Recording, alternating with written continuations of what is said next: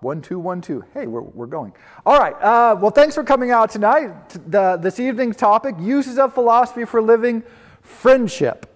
Now, I think friendship is one of the great undervalued concepts in the American world. If you talk to people in other countries, in fact, this is one of the things they hold against Americans, is they're not sure we really have a good grasp on the central importance and value of friendships for quality life. And this is one of those ideas that we just take for granted and we tend not to think about very much. But if you look at ancient philosophy, in fact, if you look at philosophy pretty much up until the 16th or 17th century, one of the primary subjects of every philosopher, basically, that you can look at was friendship. Look in the Persian world, look in the Chinese world, look in the ancient Greek and Roman world. What were philosophers, thinkers, writers, letter writers considering, pondering, reflecting on? Probably as much as any other subject, it was friendship. And I was trying to put together a list of philosophers, Greek and Romans in particular, who had talked about friendship, and it just became easier to say I couldn't find any that hadn't talked about friendship. Now, some of their works might not have survived, but Aristotle goes on for at great length. Plato in the Lysis dialogue goes on, well, the whole dialogue is in fact about the question of friendship. It comes up just everywhere, consistently. And yet somehow I feel that it's fallen a little bit on hard times now. So I want to kind of reflect on what it means to be a friend, sort of the philosophical history of friendship, and then why do we struggle? What are the issues that we have in our contemporary world with friendship, particularly the United States, with which I'm most familiar? But the concept of friendship goes as far back as we have records. The first great epic, the first literary work of any note that has survived, is the Epic of Gilgamesh. The Epic of Gilgamesh is a buddy movie. It's a friendship movie. It's a story of two friends, Gilgamesh and Enkidu, who go out and have adventures together until Enkidu unfortunately is killed. And this sets off the entire second half of the epic, which is Gilgamesh trying to deal with, come to terms with, the death of his friend. So the entire epic, the central theme, the driving narrative force, is friendship. How to be a friend. Who's your friend? What does it mean to be a friend? And I just have this sort of longish excerpt I wanted to read from the opening. This is, I think, the 4th chapter of the Epic of Gilgamesh. Again, by the way, this is at least 5,000 years old. So, I mean, this just goes all the way back.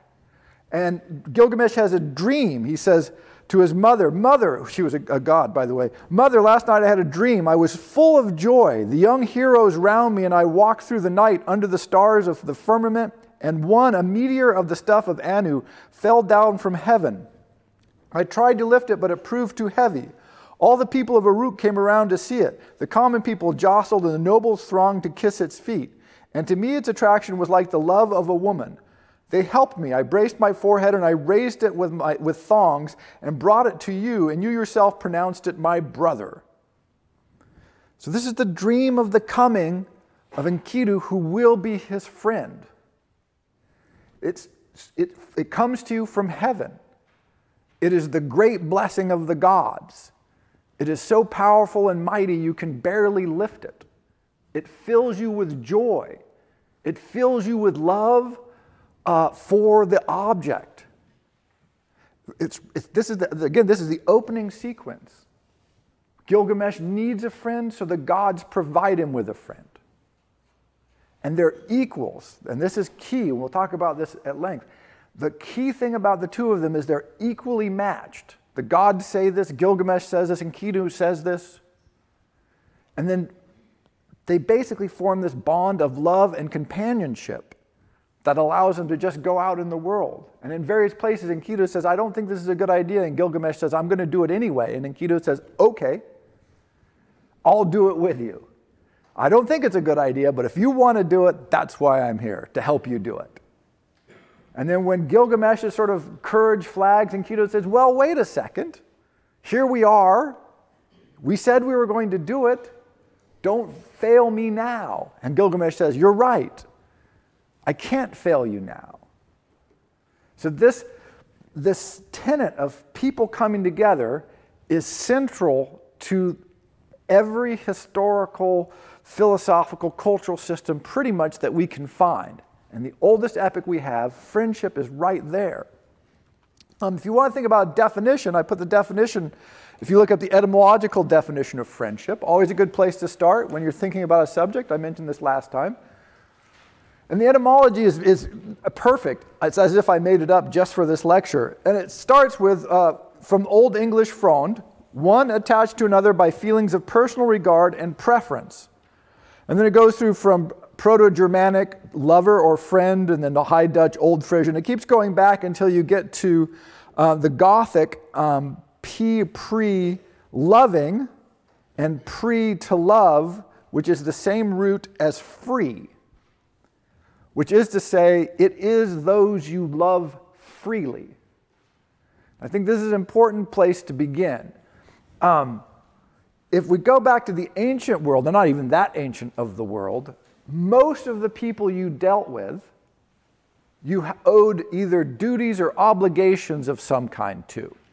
So if you want, the example I came up with is if you think of the play Hamlet, it's a great friendship in the play of Hamlet between Hamlet and Horatio. Everybody in the play that Hamlet deals with, besides Horatio, is problematic for him. His mother, he owes duties of filial as a son, but he also thinks she might be a threat to him. His stepfather / uncle / murderer of his father / usurper of his throne, obvious, all kinds of problems there. He can't just be a father because he's also a political agent. Ophelia, the woman he theoretically loves, is being used by the now king against him, and he suspects this, so he can't trust her.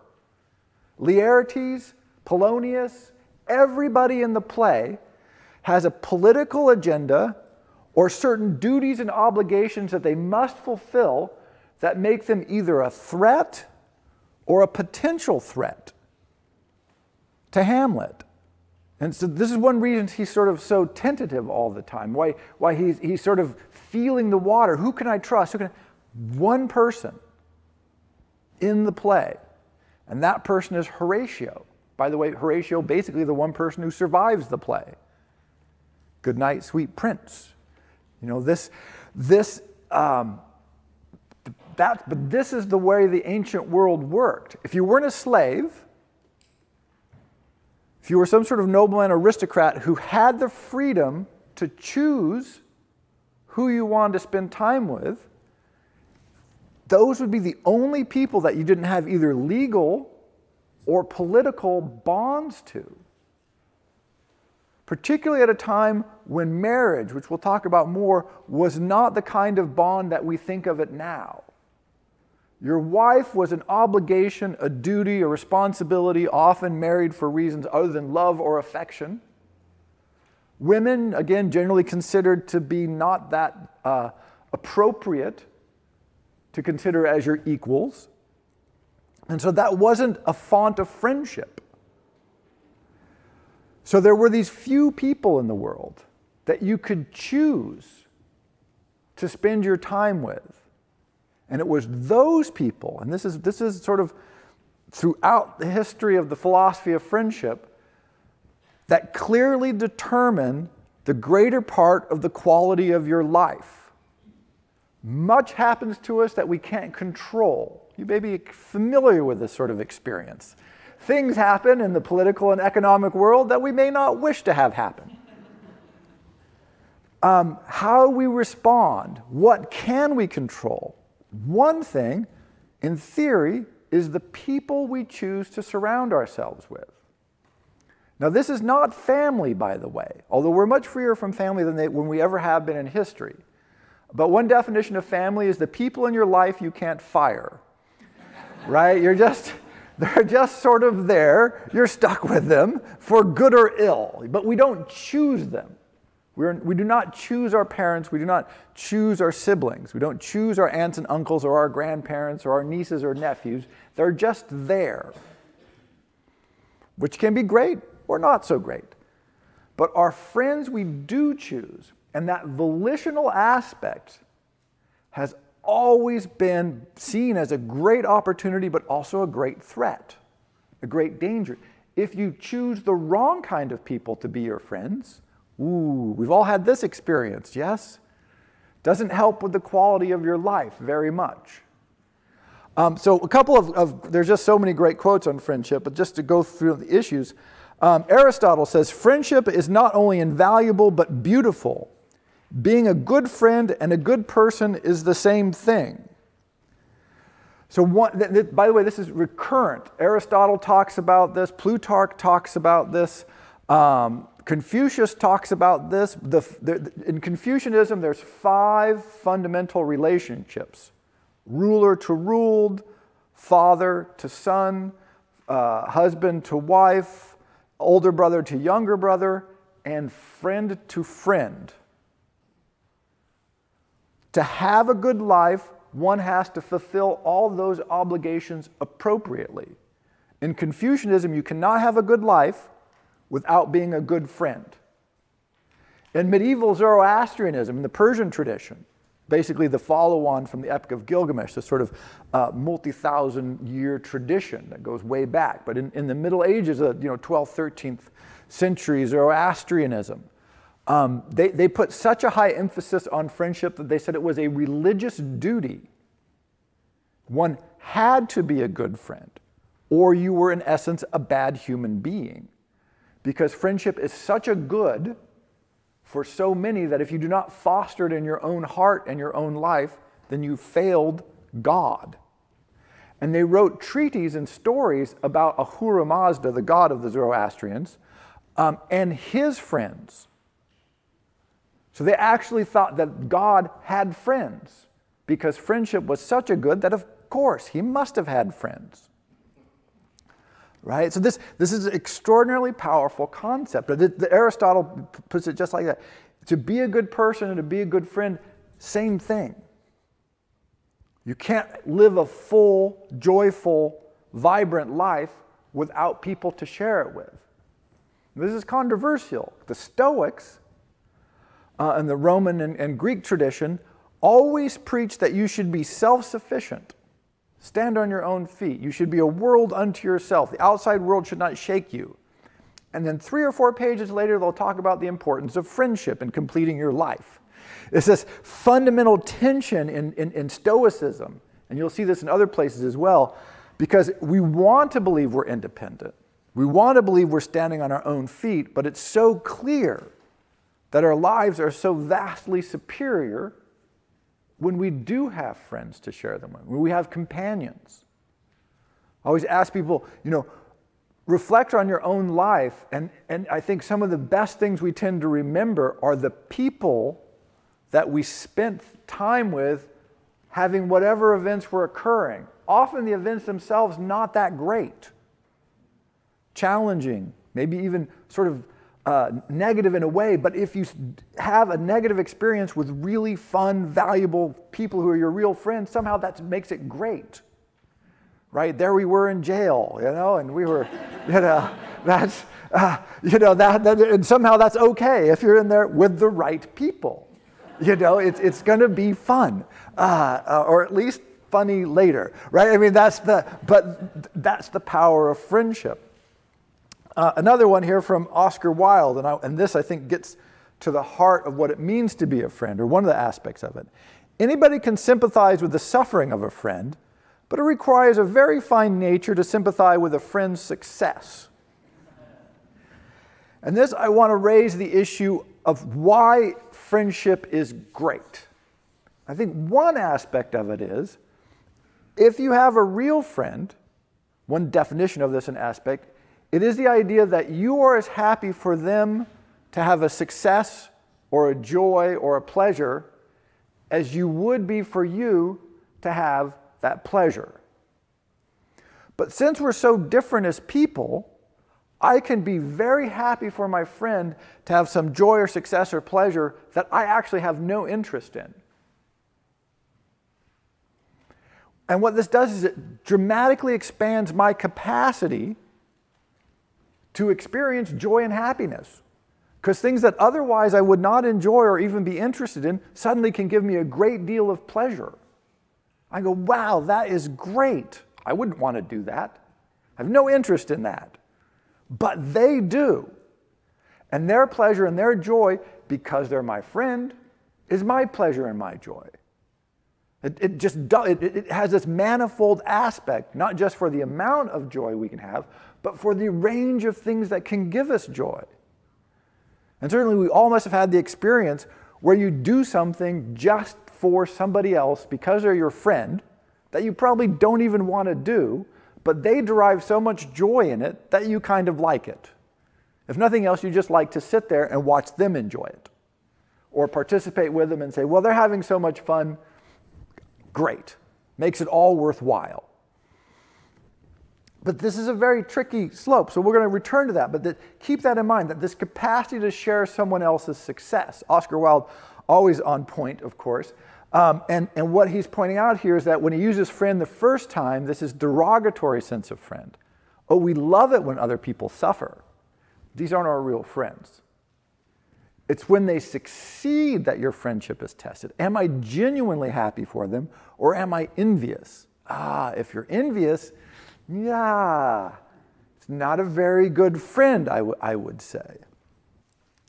Another quote. I don't need a friend who changes when I change and who nods when I nod. My shadow does a much better job at that. This is Plutarch. Now, this is significant because we often think of friendship as being agreeable, or people we get along with, people we have like mind with, that we share ideas. And certainly there needs to be a certain amount of that. But conversely, I would think it's important to think about the fact that friends are people who can tell us, no, you're wrong, or at least I think you're wrong. And Kindu says this to Gilgamesh. No. We should not go kill the monster in the woods. Bad idea. And Gilgamesh says, no, I'm going to do it anyway. And he goes, okay, I think it's stupid, but okay, I'll go with you. See, and that's the idea. That it's very fine, right? We know this is difficult. To when you see a friend and you're like, how do I broach that subject? How do I say, ooh, this is not good. I think you're making a mistake. One of my friends said, he said, this woman that he knew was going to move in with him. And I said, wow. And he says, what do you think of that? I said, I think if you had just told me I was going to run my hand through a bandsaw, that's what I think of that. But you're an adult, and if you wish to run your hand through a bandsaw, that is your own business. And I cannot stop you from doing that. And it turned out, of course, to be just like running his hand through a bandsaw, which we then laughed about later. It's an honest mistake. But it was okay for me to say. I was comfortable enough that I could say that, and we could laugh, and then we laughed even more later. But that capacity for people to say, no, this is dumb. This is not a good idea at all.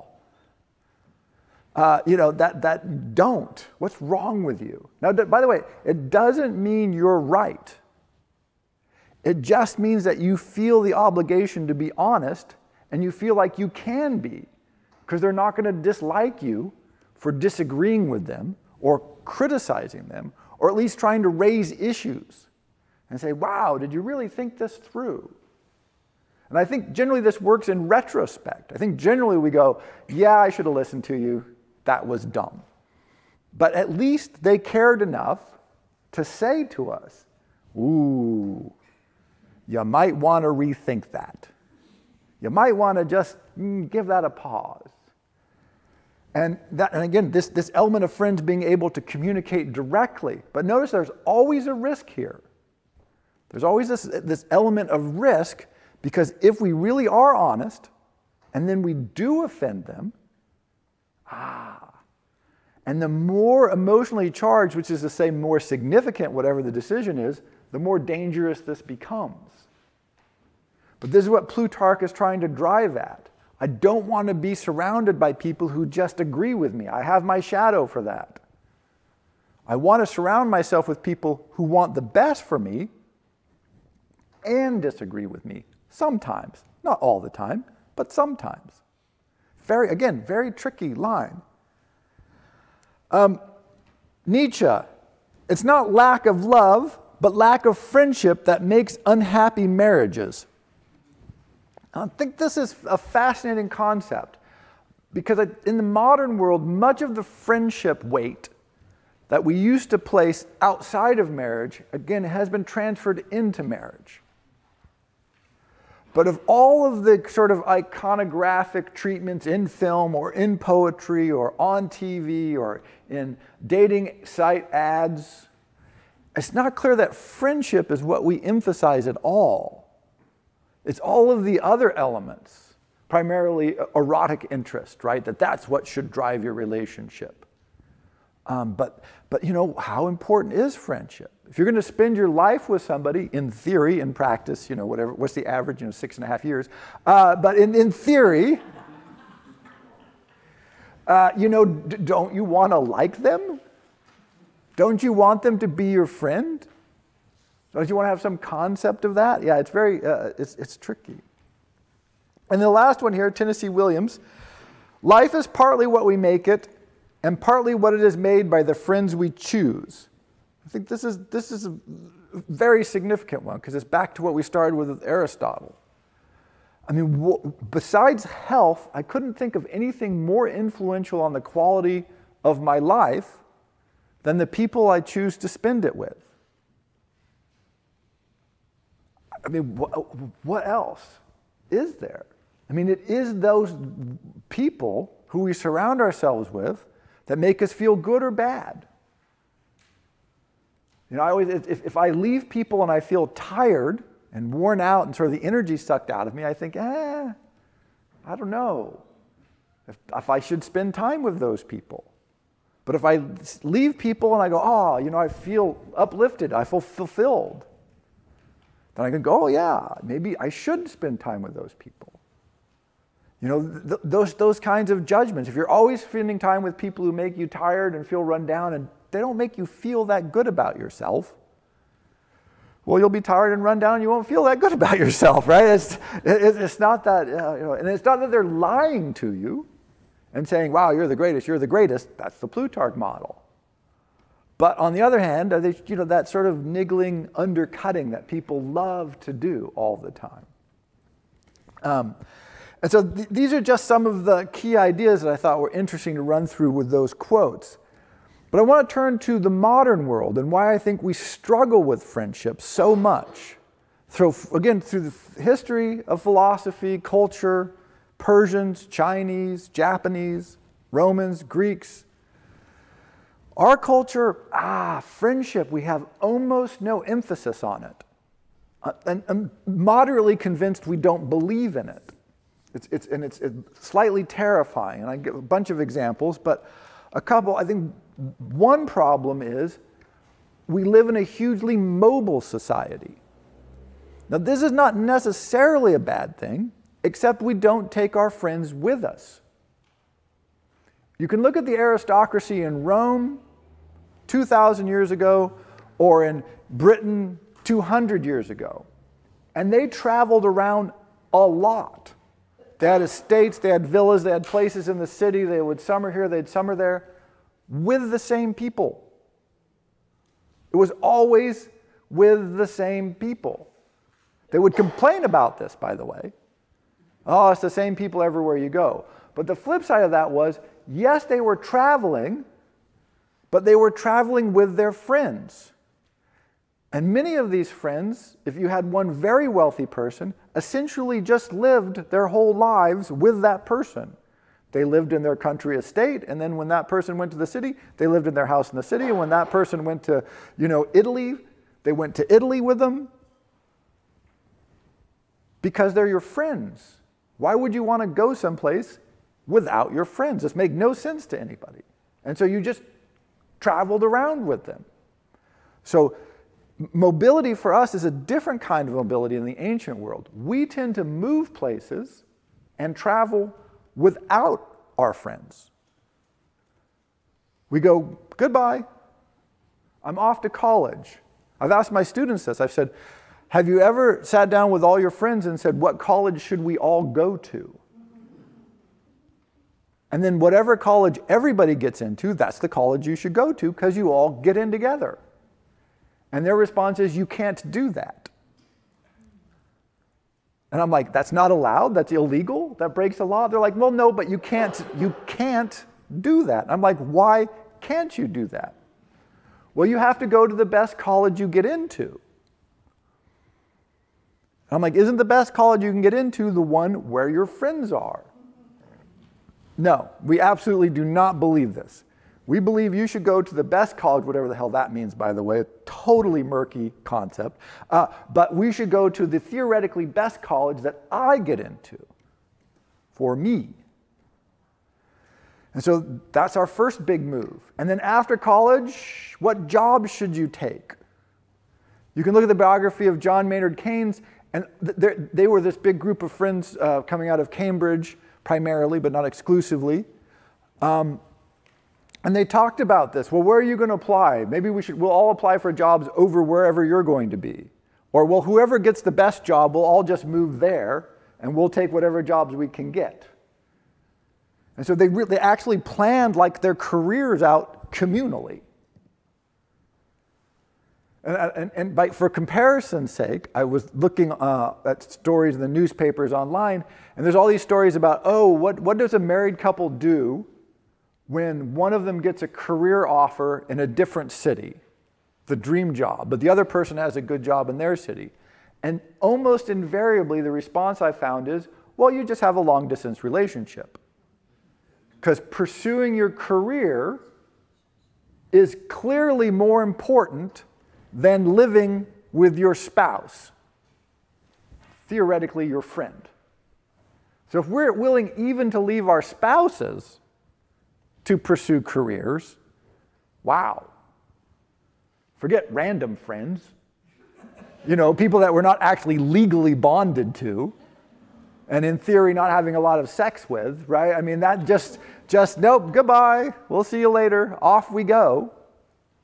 And so that kind of crazy mobility, unrelated to having friends.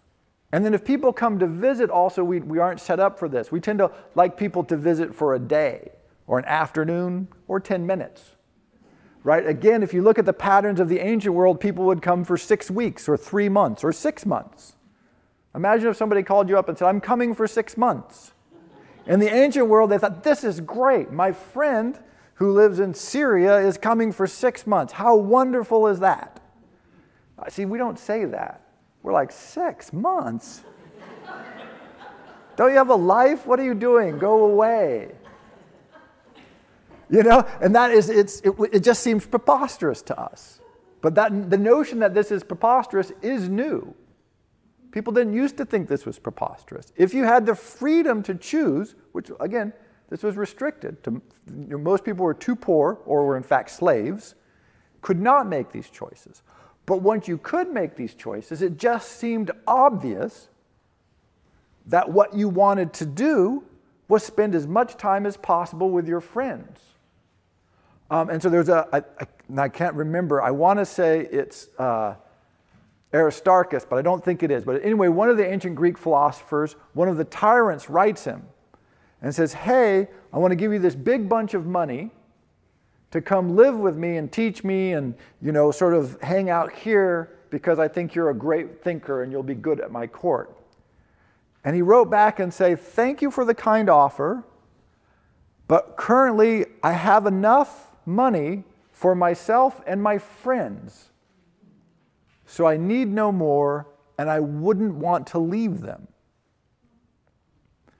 So this is another aspect I think has changed. We live in a culture of I, me, my, mine. The more I get from myself, the better off I am. I have enough for myself and my friends. What an amazing concept. That enough means for my friends. This is what we're really talking about. I don't even think that doesn't even pass through our minds. Right? That's completely almost insignificant in our culture today. That we would stop and go, oh, enough is all about my friends, not about me. But all of our achievements. Why do I go to the best school? Because it's the best school for me. Why do I pursue my career? Because that'll be the best opportunity for me. And then I will get mine, and I will have mine, and then I will be great and my life will be fulfilled. Number one complaint of people when they get older, loneliness. Not health, not money, loneliness. This should not be surprising. It should not be surprising because, of course, that's what we choose in our culture. We choose to isolate ourselves. Because if you're continually saying, I, me, my, mine, then where is the room for yours, theirs, or even ours? Right? If my friend's success is my success, then I want them to succeed as much as I want me to succeed. One way you can see this is in work environments are notorious for this. If you live any place that's moderately, or you work someplace that's moderately sizable, in theory, we're all working together and this is great. In practice, there's going to be one or two positions that open up for promotion, and probably I want it, and I don't want you to get it, because if you get it, it means I don't get it. And so everybody goes, oh, congratulations, you got the promotion I wanted, right? And it's not really a true friendship environment if that's how people feel. Microsoft, by the way, has this in evil spades. They've decided to do this as wrong as possible. So they're on teams at Microsoft, which are beginning to change, by the way. They realize this is horrible. They're on teams, and everybody on the team is graded relentlessly on job performance. Only the people who've performed the best can be promoted, and the people who perform the worst will be fired. So it's an automatic elimination and promotion system. And so rather than working as a team, everybody can see the problem with this, right? Everybody is busy trying to make sure nobody else gets anything done and making sure they get credit for anything that is achieved, because if they don't do this, they will be fired. And a vicious, anti-human situation to develop. And shockingly, Microsoft has a problem with retention and employee burnout. I wonder where this originates. I can't imagine. Right? The opposite of that is to say, no, if our team succeeds and somebody on our team succeeds and gets promoted, that means we're doing well. To reward success as a group, see, yeah, no, we struggle with that. We don't believe in it. I, me, my, mine. It's the opposite of friendship. And again, you can see this in virtually any achievement and the way we award achievement. So you give Academy Award for Best Picture goes to one person, the director. And the directors always stand up there and they go, I want to thank the following 1,000 people. Because it really is a group undertaking. But in our culture, we do not tend to reward groups. We want to reward individuals. It's the director's award for Best Picture, supporting actress. Whatever it is, it's an individual gets the award for the thing. Even when you're in one of the great communal art forms, which is filmmaking. And at some level, that whole concept destroys the communal aspect of it, right? It's this struggle. Wynton Marsalis, the jazz musician, was in a recording session, and he turned away when he was playing from the microphone. He says, the band is playing great, everything's going wonderful, and he turns away from the microphone while he's jamming, and the recording engineer comes in, stops him and says, "Stop, stop, everybody stop, stop." And Wen's like, "What's the problem?" And he says, "You turned away from the microphone. We're getting a bad sound." And he was just furious. And then the guy said, "Look, I can't put out an album that sounds like that. You know what it'll do to my reputation if you're going up and down?" So he wasn't working for Winton. He wasn't working for the band. He wasn't working for the project. He was me. This album is my business card. And I have to worry what people are going to think about that. So, that incredible cultural pressure that we're under to take for ourselves and pursue for ourselves leads us, automatically, roughly speaking, this is the opposite of friendship, which is to say, what can we do together? What can we share? What can you achieve that I can help you with? What could we achieve together that we would not be able to achieve individually? Again, back to the Epic of Gilgamesh, this is what they do. They kill two godlike monsters, one literally sent by the gods, the bull of heaven. They kill it. This really upsets the gods. And the gods start thinking, perhaps we made a mistake. Because together as friends, they're so powerful that they even threaten the immortals. That's how powerful friendship is. That when united, you can do things you could never do individually. But we don't believe in this culturally. We don't emphasize it. We don't put, just no. And so that's, one of the things I wanted to reflect on is where this comes from. Like I said, the I, me, my mind drive, I think, is a big part of it. Another aspect of it is, I think, the transfer of the weight to marriage of friendship, which makes sense. This is what Nietzsche's talking about.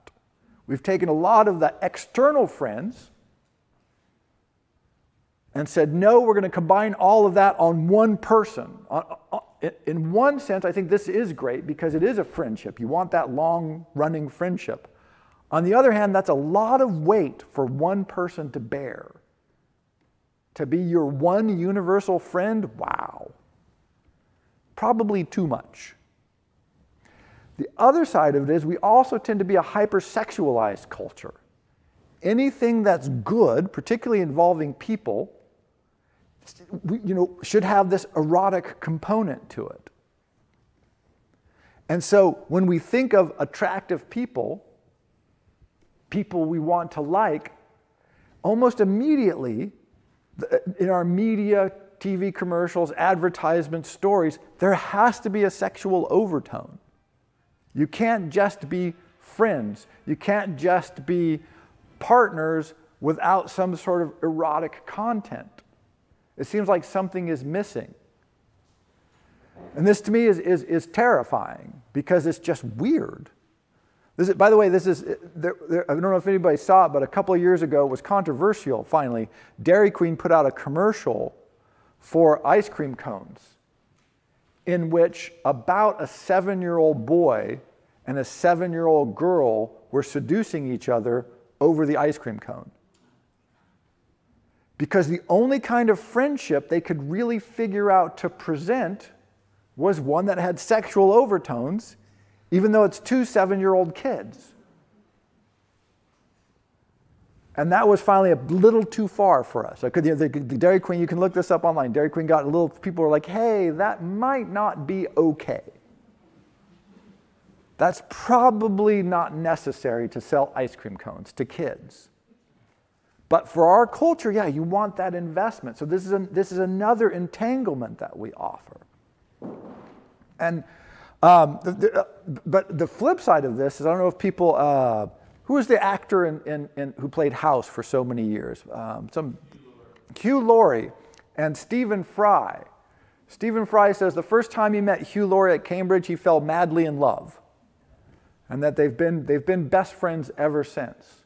And at one point, Stephen Fry did something that sort of upset Hugh Laurie. And Hugh Laurie wrote him a letter and said, look, you can never do anything like this again to me because it's too painful. In my life, it is too painful for you to betray me that way. And I'll have to stop working with you just because I can't take it. If you're going to do that, I just can't take it. But they're not erotically linked, but that power of that emotional attachment, we tend to think of as, a friend cheating on someone in a non-sexual way almost doesn't make sense to us anymore. To betray you when you don't have any sort of promise. Betrayal almost means exclusively, right, like sexual betrayal. That's almost the primary overtone. What else could it possibly mean? Unless you do something, vaguely criminal. So that, these are the problems that we run into. We're isolated, we're scattered, we move around, which makes it difficult. And so we've come up with a great substitute, which is social media, which I love the concept of social media. I not love it. I don't love social media. I love the concept of social media because I think it's fascinating. But this is the idea that I have 1,000 friends. The ancient world would have just, I don't know what they'd do. They'd just hit you if you said that. If you said, I have 1,000 friends, they would say, you're dumb, and walk off. I don't know how they would even respond. They wouldn't know what that would mean. They would just think you were an idiot. But we have the world of social media is an attempt to bridge some of these gaps that our culture has created. How do I communicate with my friends when everybody moves all over the country? But we can still communicate a little bit. We can send pictures and make comments. But you notice what a really sorry substitute this is for spending time, sharing emotion, investing in each other. But the success of social media points out the desire that people have for the connection. So our desire for friendship doesn't seem to have lessened. Our capacity for it seems to have gone down, and our social emphasis on it is certainly extraordinarily weak. Another problem with this, which people are reporting, is friendship is awkward and difficult. Because sometimes we do stuff that makes us feel sort of third rate. I feel like if you've never disappointed a friend, you've never had a friend. But at that point, you have to feel a little like, geez, did I really do that? Yes, I did. Wow. See, that's not good. It's very awkward. And we don't like to feel awkward. And there's also the whole notion of investing in a friend. There's a beautiful play by David Henry Wong. It's a very short play, great American playwright, called Sound of a Voice. And the woman in the play, it's just two characters, she says at some point, I reveal a little of myself, and then at some point I reveal too much of myself and I scare the other person away. All I long for is the sound of a voice. I just want to hear a human voice. She's out in the woods on her own. And of course, in the arc of the play, she reveals a little bit, and then she reveals too much and scares the person away. I know, it's a beautiful play for that. But I think it captures this other kind of awkward, or another kind of awkwardness, which is that to be honest with someone requires self-revelation. And self-revelation opens us up to judgment. We hate that. Right?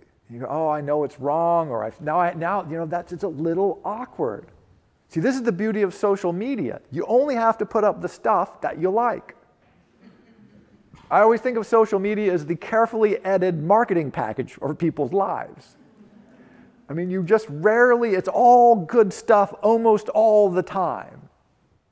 I always want to just start posting random bad things I've done. Just make up shit. Oh yeah, I ran over a dog today, I don't know. Just and see how long you could go before people just unfriended you, right? No one would follow because they're like, well, that guy's just all bad news all the time. No, it's my daughter got straight A's and my son got a promotion and I got a new car and we're on vacation. It's all high points. See, but that's not what friendship is about. Friendship is about that call at 3 in the morning. It's like, you're where? Doing what? Oh, really? All right, I'll be there.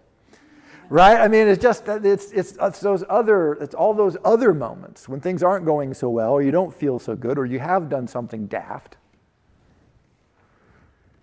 That builds those bonds. I was looking up quotes for tonight, and I found a quote, and I can't remember her name now. She's a writer, and she said, nothing like puking together to make friends. And I thought, right, there is that certain element of bonding that takes place when things really have gone wrong.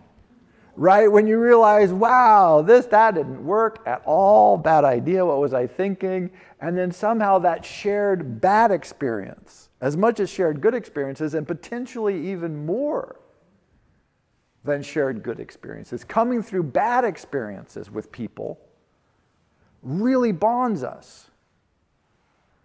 But again, we don't want to open that out to the world. That's a private thing, which I think is the other problem with social media. Is friendship essentially private, not a public thing, and yet social media is essentially a public thing, which I think makes it awkward. Another aspect of our struggle, I think, is our Christian tradition, which, like parts of the Hindu tradition, de-emphasizes or is actively hostile to friendship. If you have an omnipotent, all-knowing, all-seeing God who judges everyone equally, this is roughly the opposite of friendship. Right? And many ancient theologians commented on this, that God does not want you to have friends, God wants you to choose God. Forget everybody else. All God's children are equal. Right? If you ever go to Sunday school, that's what all God's children are equal. This is an incredibly inhuman attitude. We don't think all God's children are equal. We think our friends are very much better than the rest of the children. And that's why we throw rocks at them at recess, right? I mean, this is the whole structure of human society. Gandhi said the same thing. We should treat all people equally. We shouldn't have favorites. We shouldn't select amongst the people. We should treat them all as one. Theoretically, theologically, maybe okay. Practically, this is a horrible idea. Because then it means you can't have friends. Because the whole point of having friends is to not treat them equally. Is to have a select, small group of people who you treat with very special care and attention. And so that's, as part of the use of philosophy for a living series, like I said, definition, history, current concepts, and now how do you address this philosophically? One aspect of it is to actually think about it. What do I do that makes me a good friend? What do I do that makes me a bad friend? Do I have any friends? What do I even think that means? What would I want a friend to be for me? Who are my friends? How do I know that? If I was keeping some sort of scorecard, would I rate myself a very good friend to these people? Or have I been slacking furiously? And we do this, right? We go through phases. Sometimes you're just busy, things are going on, and you realize all of a sudden, wow, I've just completely neglected somebody who is, in theory, very important in my life. That's perfectly human. But if it goes on long enough, of course, then we end up by ourselves and lonely. But it's very easy because our culture presses that. But this is the use of philosophy is. What do I mean? What do I think? And then, of course, what am I actually doing? If I tracked my hours of my day, how much would it be dedicated to spending with the time or thought or energy or effort do I invest in helping my friends succeed? If I invest all my time and energy in myself, by definition, I'm not being a friend. I mean, it's just perfectly clear. If I invest some of my time and energy in other people, select people, now I might be a friend. And then again, if something works out, they're successful, then you reap the rewards. Or if things just go horribly wrong, that's okay too. succeed together, fail together. Cicero, friends multiply the joy and have the pain. Because you split the pain up and you share all the joy. So I think this is a really fundamentally correct attitude.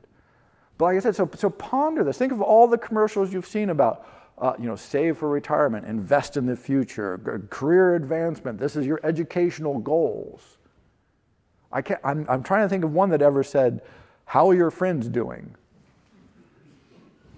Right? What have you done for your friends lately? Don't take this money and buy an IRA. Do something for your friends. Right? We know that's wrong. By the way, you can't write it off as far as I can tell. You do not get a tax deduction. But think about that. Notice that we give you a tax deduction if you'll do it for yourself. We do not give you a tax deduction if you do it for somebody else. Your IRA, your savings account. Why not? Because we know that you should save for yourself. Other people should save for themselves. Why? Another aspect, again, of why I think we've lost track a little bit of friendship is because we do have this massive government safety net, unlike the ancient world or even the recent historical world never dreamed of. Or potentially the future world. Social Security, Medicare, Medicaid, retirement accounts. Now take all that away and now look at the future and say, ooh, I'm one catastrophe or even moderate setback away from really needing friends.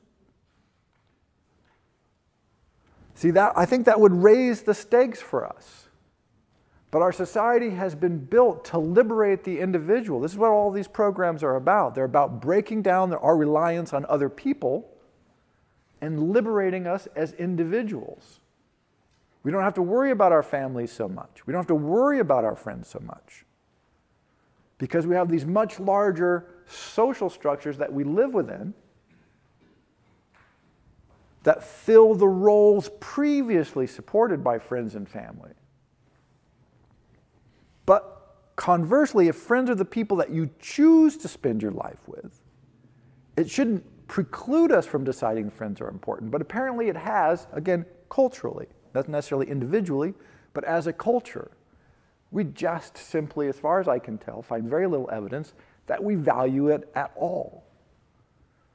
Not in career choices, not in moving choices, not in living arrangements. I mean, it's a very strange sort of structure. I was talking to a professor, she teaches in Tennessee. She's from Poland. And I said, friendship is indifferent in Poland. She says, oh, absolutely. But she says, in Poland, all of my girlfriends still live where we grew up. I'm the only one who left. Other people have commented that it's difficult to make friends when you go to France.